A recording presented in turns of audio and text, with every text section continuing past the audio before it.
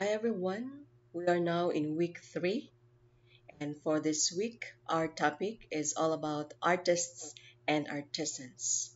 Let's also talk about production process, medium, and technique. Okay, let's start. First, let us differentiate artists and artisans. Okay, an artist creates something whose only value is aesthetic. An artisan creates something that is functional, like you're making bread or creating furniture or etc., but attempts to imbue some elements of artistry or aesthetics in his craft.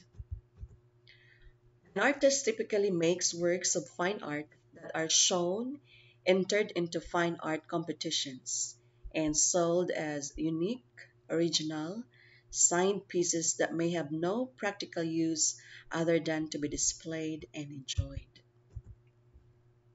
While an artisan is someone who does skilled work with their hands, a worker in a skilled trade, especially one that involves making things by hand. Street markets where local artisans display hand-woven textiles, painted ceramics, and leather goods. So perhaps you have seen this one on the streets. The artist, or artisan rather, may make very creative and beautiful work that requires a lot of skill, and the work may be very special or even unique compared to mass-produced products, but the artisan generally approaches the work as a trade. Then let's go now to production. Okay. So there are three parts as shown in the illustration there. So we have there pre-production is the process of fixing some of the elements involved in a film, a play, or other performance, or it also means a preparation. Whereas post-production is part of the filmmaking, video production, and photography. It occurs in the process predominantly after filming, but can be done in the process of while filming. It normally occurs on site for photo shoot as they color correct to make certain aspects of object or a person to pop out and make sure that only one object or person is where your eyes land first. Then post-production consists of one is color correction. It is a step which has a huge effect on the visual side of any production. It can make your short films or images go from not too shabby to cinema quality. That's how much of an impact it has on a film productions and image manipulation.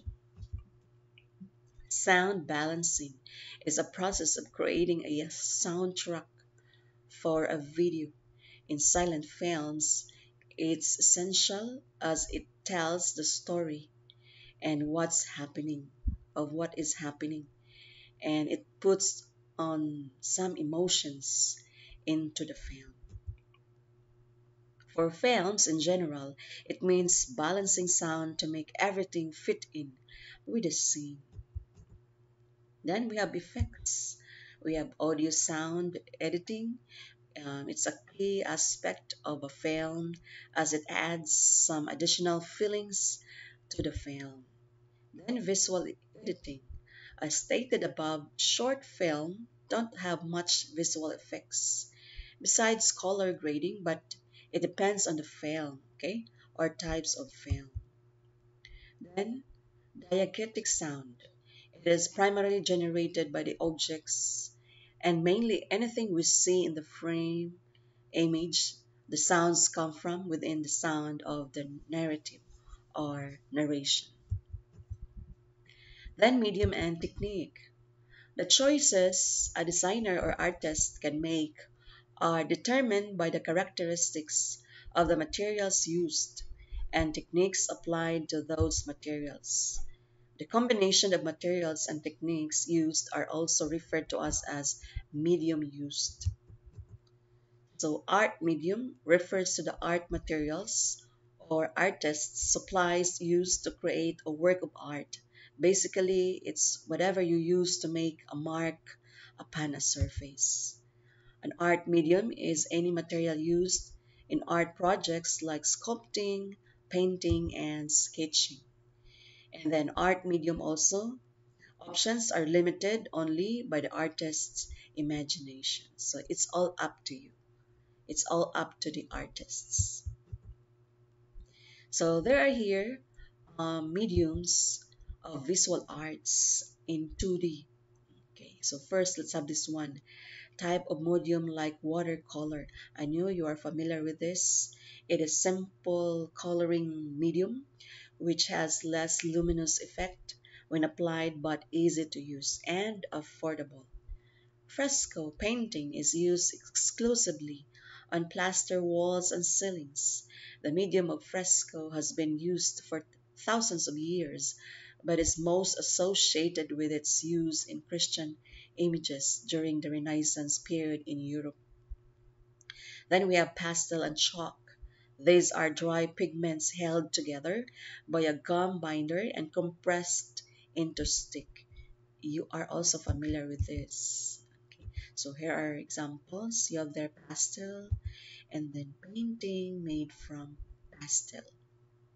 Okay, like that. So it's nice, made of pastel color. Then another one that's oil pastel. And also try this one at home. So what do you mean by painting class? Painting is the application of pigments to a support surface that establishes an image, design, or decoration. In art, the term painting describes both the act and the result. Most painting is created with pigment in liquid form and applied with a brush. Then there are here examples made from paintings made from fresco. Shown in example, Michelangelo, creation of Adam. Then another medium, we have oil. It is pigment mixed with linseed oil, seed oil, and applied in canvas, rather expensive, flexible, glossy, but dries slowly and lasts long. It lasts long. Then we have tempera. It is a mineral pigment mixed with egg yolk or egg white and ore.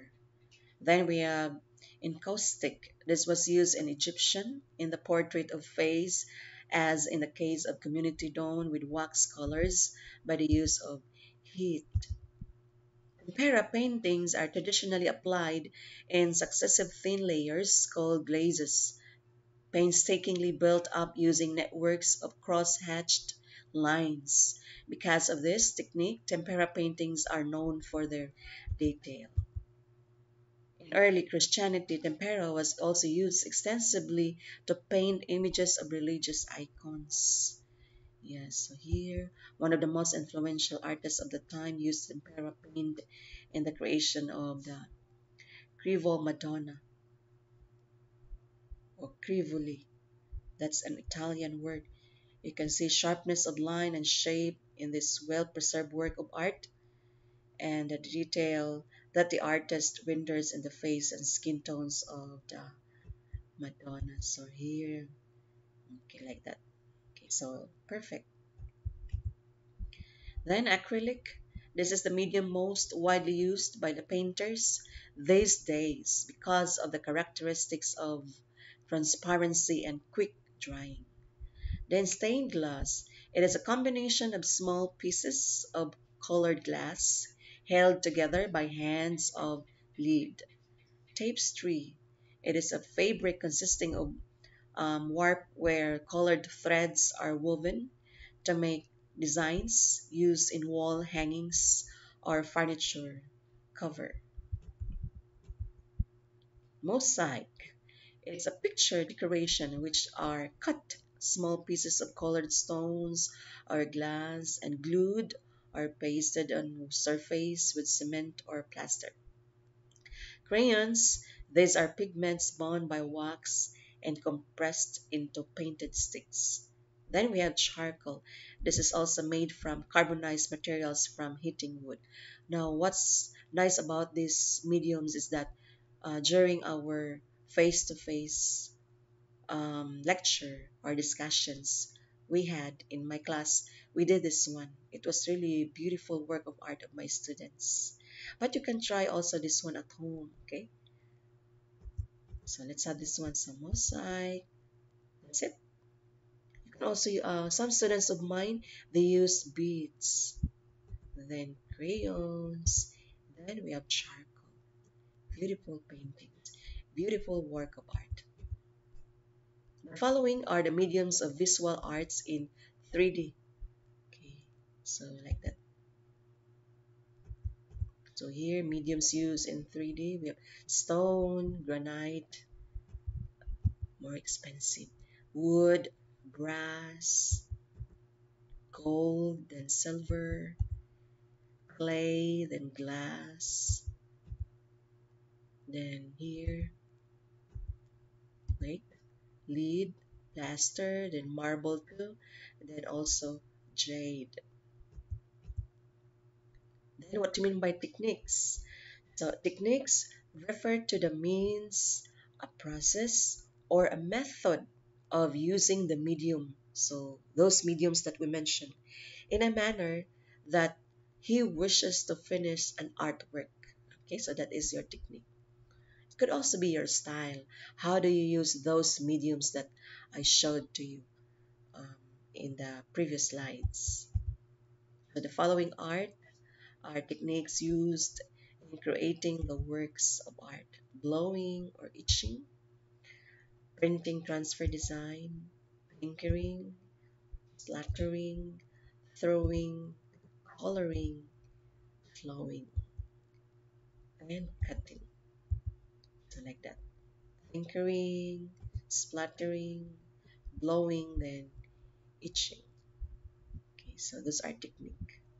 How you carve, okay, and how you use this medium. Okay, so I would like to share this to you before I end my discussion today. A quote from Saint Francis of Assisi. He who works with his hands is a laborer. He who works with his hands and his head is a craftsman. He who works with his hands and his head and his heart is an artist. Okay, so that's all for today. Thank you very much for your participation, and then I hope you learned something today. Thank you and see you again.